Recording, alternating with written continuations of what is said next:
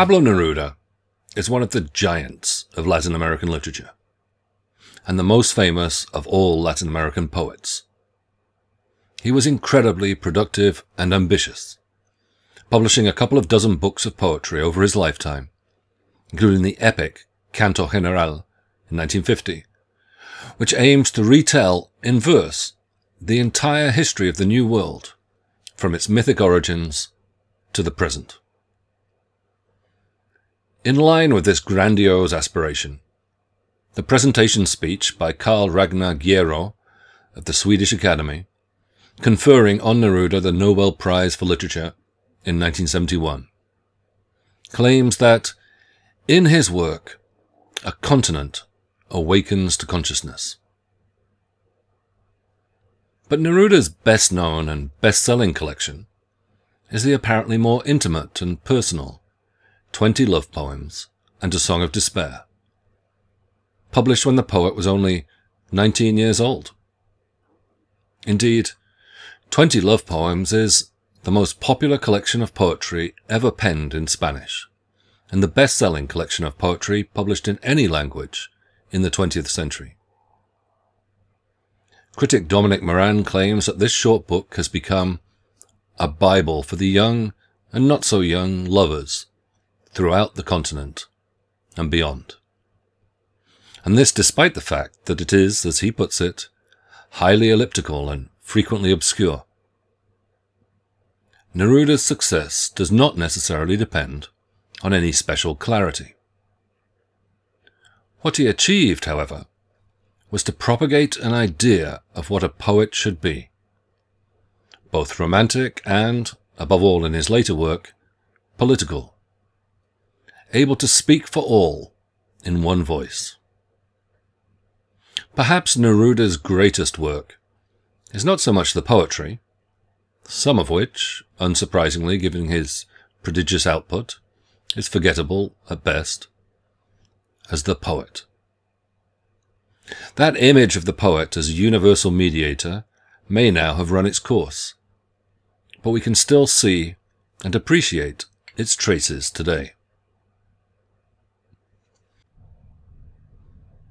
At first sight, what we get with this collection is exactly what is written on the tin. 20 fairly short, numbered poems, untitled, though sometimes they're referred to by their opening line or initial phrase, e.g.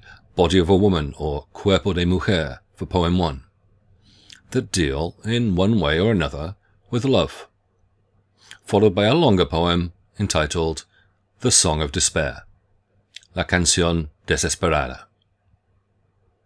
Moreover, as the title also hints, one might be tempted to read a narrative of sort through the sequence of poems, which begins as the woman surrenders or offers up her body to the poet in the opening poem, in which he also declares his love, I love you, as he promises to persist in your grace, but which ends, after the lovers are increasingly distanced, halfway through in poem 10, I am sad and feel you are far away, with the poet looking back, in poem 20, on a relationship that is now over. I no longer love her, that's certain, but how I loved her. Hence the Song of Despair comes at the conclusion of this cycle of falling in and out of love, now that the poet is on his own and has to move on, ending with the final line, It is the hour of departure, O abandoned one. The rest is silence. But what kind of love affair is this? It may seem almost too obvious to note that this is a heterosexual relationship. The poetic voice is male or masculine. The beloved is female or feminine. Moreover, from the start, the poems emphasize the woman's materiality, her corporeality. Body of a Woman, the collection opens, after all, as well as a certain possessiveness on the part of the poet. Body of my woman. Indeed, at one point he refers to her as hembra, a word more commonly used to refer to female animals. What might she make of all this? Do we at any point sense her perspective on the relationship? What's the place or role of the woman as the poet imagines it? Write down some thoughts on how the woman might respond to these poems. While you do that, I'll have a gin and tonic with fir bitters. But I'll be right back.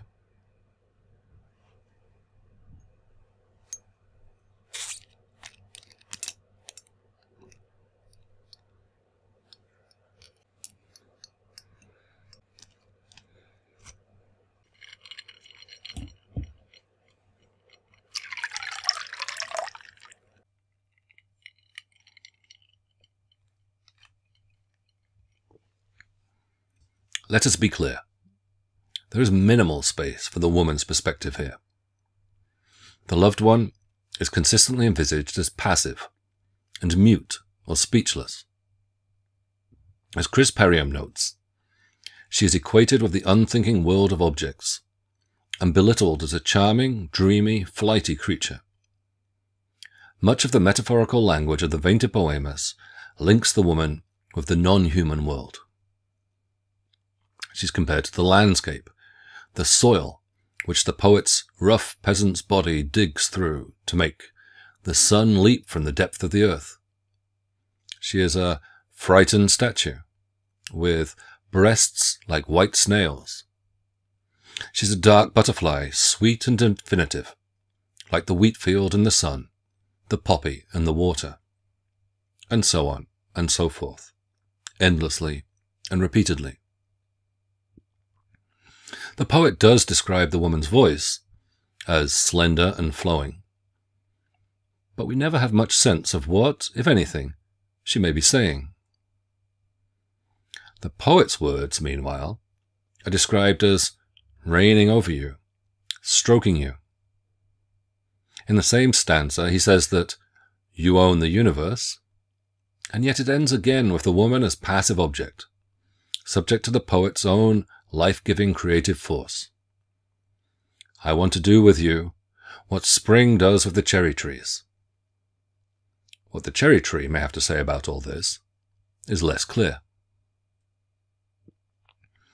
There is, moreover, an undertone of violence throughout the collection, such that Louise Detweiler observes that Poem 1 could quite possibly describe or imitate an act of rape.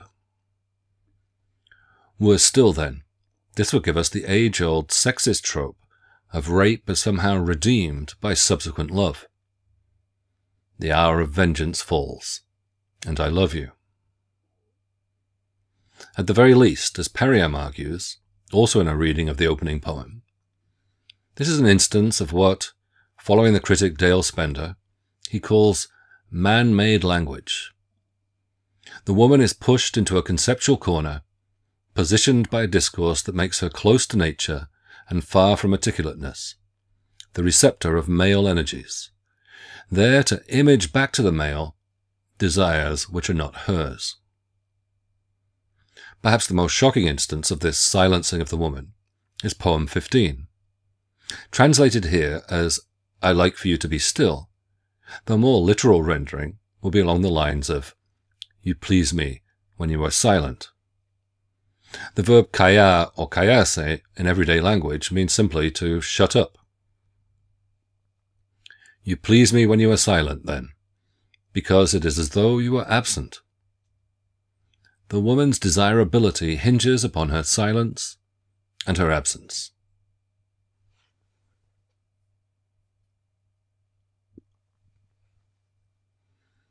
Critic Dominic Moran comes to Neruda's defense, though even he sees the problems that other critics, notably Perriam, point out.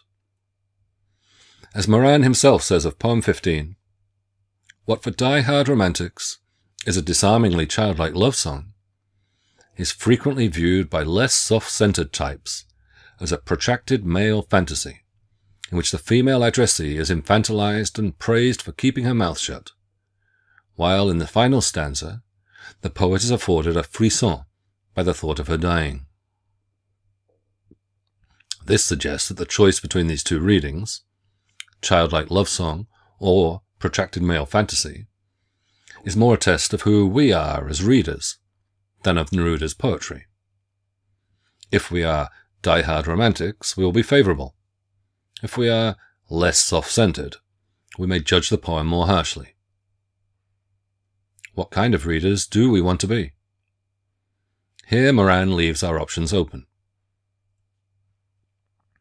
In an article on Poem 1, however, Moran seeks to influence our choice, arguing that much recent gender-based criticism relies on a sort of strategic anachronism, that is, on the imposition of current theories concerning the construction or situatedness of gender, subjectivity and the like, onto literary or social scenes to which those same theories would have appeared utterly alien, if not plain incomprehensible. He therefore expands on the context of Neruda's composition of this poem in the early 1920s, focusing on the poet's involvement with the anarchist journal Claridad, whose radical politics preached a freedom which was to be enjoyed equally and unconditionally by both sexes. Moran argues that, as a reader of and contributor to Claridad, Neruda was well acquainted with what, given the social historical context, was some of the most progressive and challenging thought concerning sex and gender available to him at the time. But surely this contextualization makes what Moran calls the case for the prosecution simply stronger still. After all, then, it is not as though Neruda were unaware of feminist or proto-feminist discourses that called for female agency. He was present for a lively debate on women's bodily autonomy and right to choose their own partners. Yet that debate seems not to have left its mark on its poetry.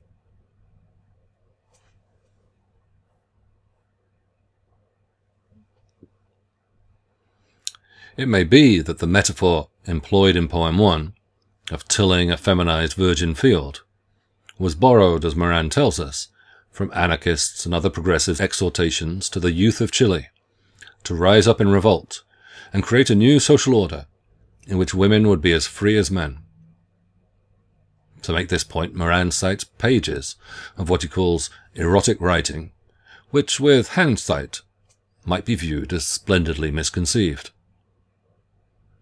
But Neruda privatizes and depoliticizes the image.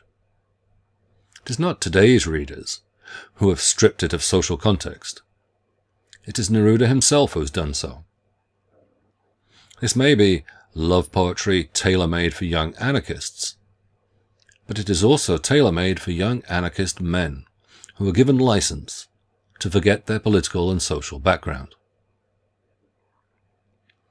As if all this were not enough, feminist criticism of Neruda has only amplified as attention has been drawn to a brief passage from the poet's posthumous 1974 memoirs, in which he describes an incident of non-consensual sex with a Tamil maid in what was then Ceylon, now Sri Lanka, where he served as a diplomat in the late 1920s.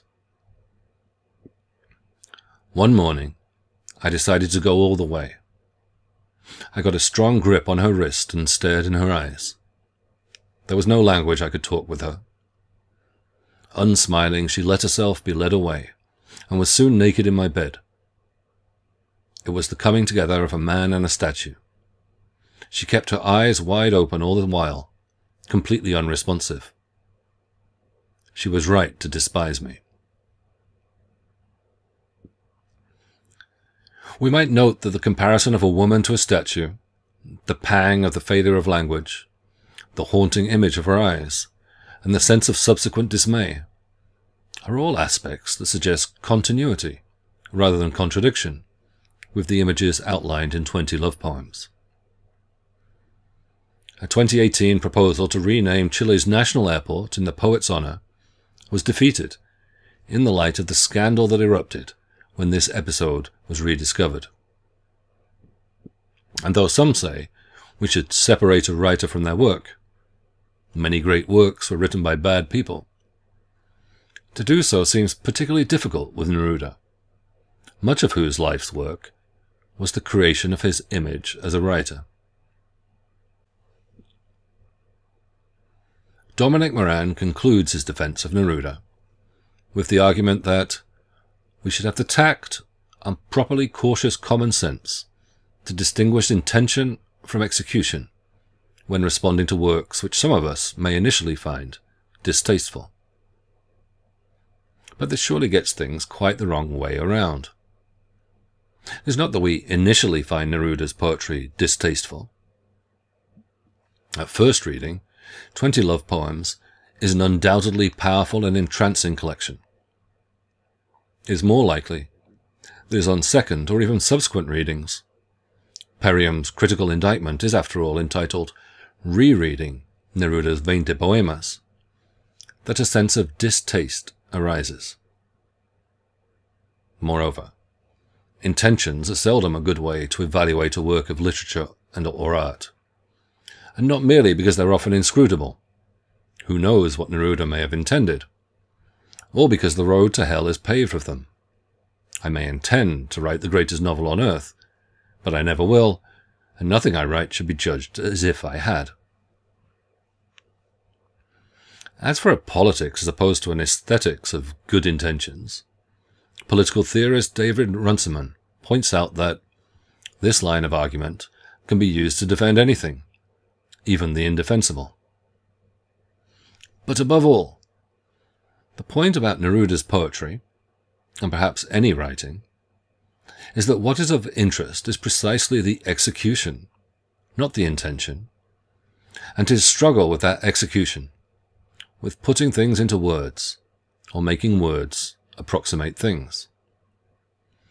Neruda struggles with that process throughout 20 Love Poems, and if anything, this is what constitutes the real narrative, the real theme of the book.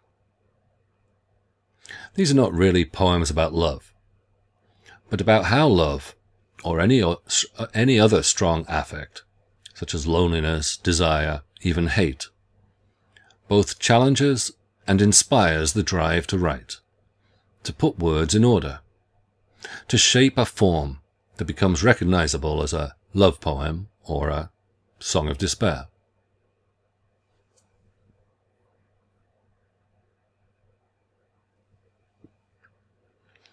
The triumphant moment of 20 Love Poems comes in poem 20, which Moran calls Neruda's single best love poem, and yet which, of the entire collection, is the least like a love poem.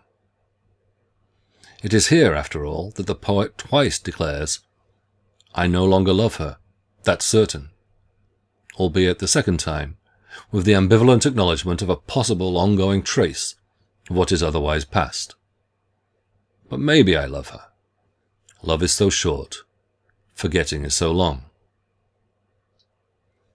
But the question of whether or not the poet loves the woman who was once his beloved, or of whether what he has experienced has been a genuinely reciprocated love affair, sometimes she loved me too, is no longer what is important, if it ever had been.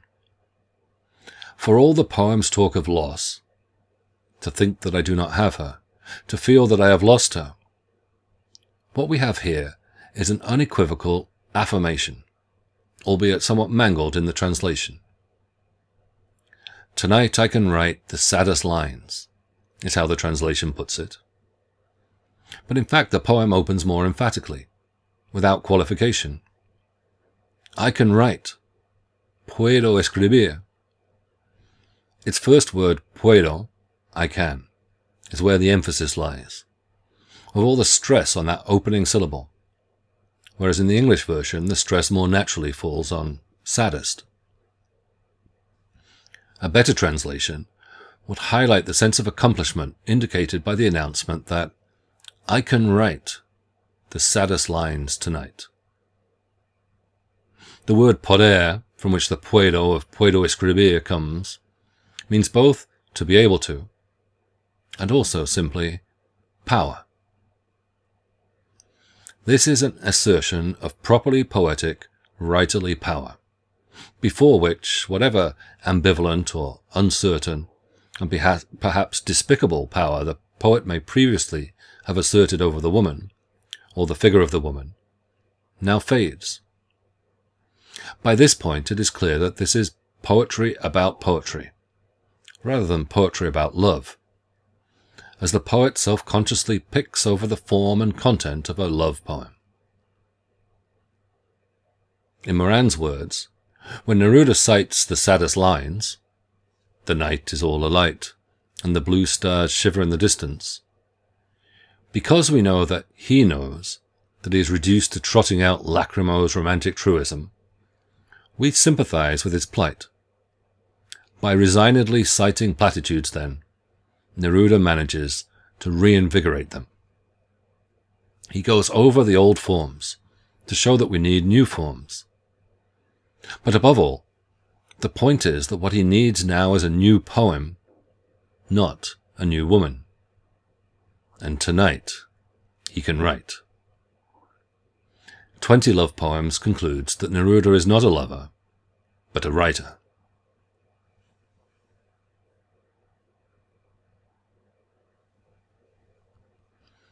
The story that Neruda tells, then, is that of the increasing autonomy of language, its resilience and distance from the things that it purports to describe. At the outset, the poet's words are described as thin, and not even his. They are more yours than mine. They climb on my old suffering like ivy. They are stained with your love, contaminated by their ongoing attachment to the woman. Later, however, his words are fugitive, as the woman is also dispossessed of agency. She's a toy doll, though something sings in them. And by the end, they have captured and transformed the affect on which they feed, and the woman on whom these verses once depended can be left behind. A great writer not only writes great work, but also, more fundamentally and importantly, changes our sense of what great work is, and even charts a new role for the writer in society. We cannot separate his life from his work, because, as with, say, Lord Byron or Ted Hughes, whose sexual politics were similarly problematic at best, Neruda's life also is his work.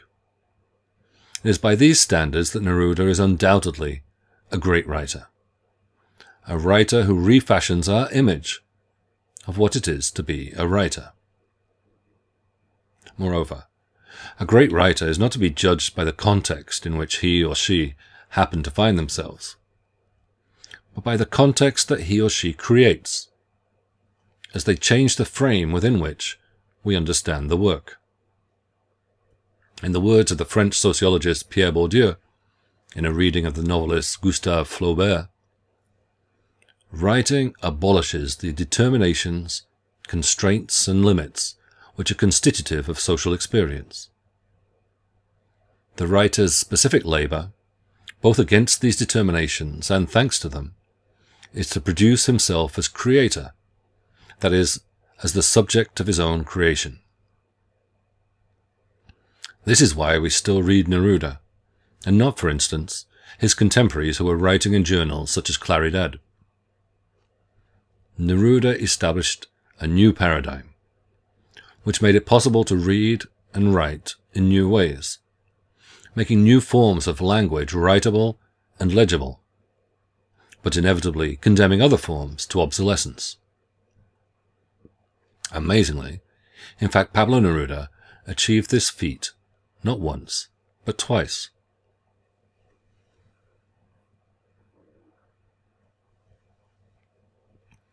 First, at the tender age of 19, with 20 love poems, he established a vision of the love poet as earthy, sensual, but also accessible, his feet almost literally rooted in the ground.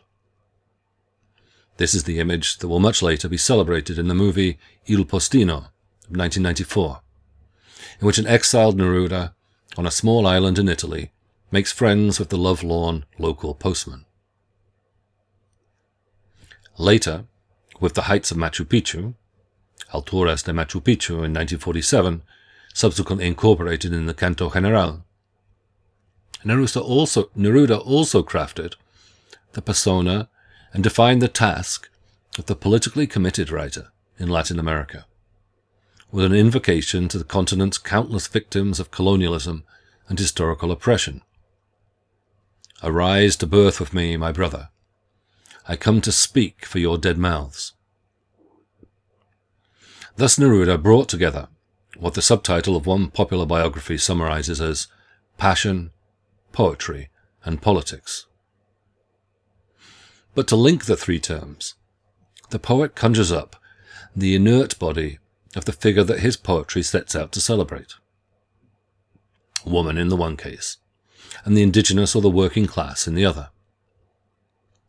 His poetic voice then claims retrospectively to give that body life, to grant it words and purpose. To do so, however, it has first to presuppose that such bodies cannot speak for themselves, that they are fatally mute. Only recently, in the last couple of decades, has this Promethean image of the Latin American writer come under scrutiny and doubt. It is surely much harder to appreciate 20 love poems in the era of Me Too, or his political poetry in the aftermath of Testimonio and other media forms through which subalterns are thought to speak for themselves. The epoch that Neruda inaugurated, of the writer as self-authorizing creator and supreme instance of mediation, claiming to transcend difference and speak for everybody as one, has run its course. But we still remember it, which is why even today we're initially seduced, if nothing else, than by the sheer audacity of Neruda's towering ambition and drive.